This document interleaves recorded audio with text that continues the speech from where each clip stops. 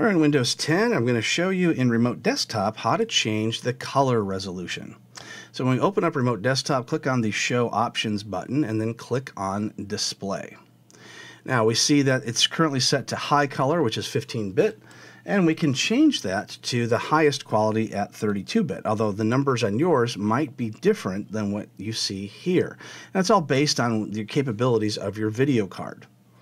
So if you are experiencing a lot of slowness, you could change to the 15-bit. Now you're not going to see a lot of difference in color between 32 and 15 because most websites and things like that don't even use that many pictures, that many colors in their pictures and videos. But if you do see a lower amount, such as down to 256 colors, then you would going to see a much bigger difference. So in order to speed up things a little bit, if you want, you can go to the option that shows the most amount of colors that you really need to see to do your work, but just increases your speed a little bit in your remote desktop connection.